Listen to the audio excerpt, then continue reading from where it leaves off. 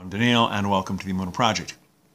We here at the Emunah Project are continuing in our series of videos with respect to information, inspiration, education, guidance, advice. And I remember a conversation I had with someone, and it was about how to deal with difficult people. And I was reminded of the passage in the Torah where Moses, apparently in frustration, struck the rock with his staff to bring out water rather than speak to it. And Moses lost his temper.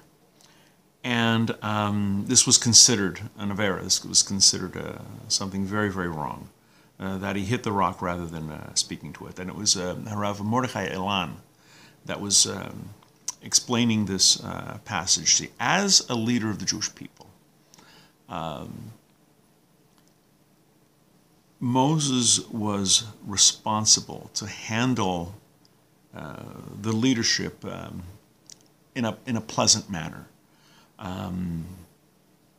He needed to reach out, encouraging people to follow the right path, never admonishing them harshly, and chas v'sholom, God forbid, never using physical force to force the Jewish people to do this, or to even to emphasize a point.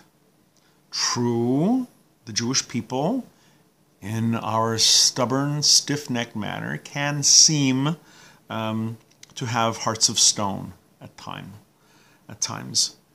This facade, this superficial demeanor of ours, can be more successfully penetrated with verbal communication rather than physical force.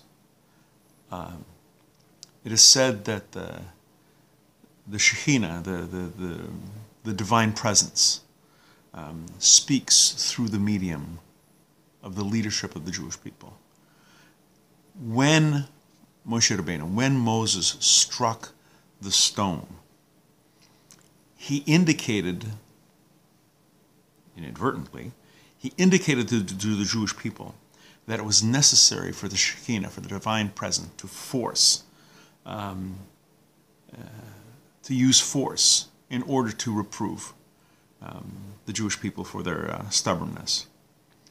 This was an inappropriate message, because the Creator is an all-merciful God, and His acts are a manifestation of His compassion.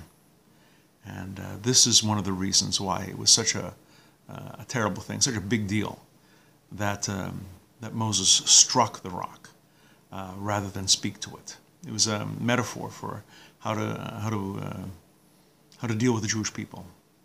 We're going to be doing more videos along these lines. Please come back, please watch, please learn.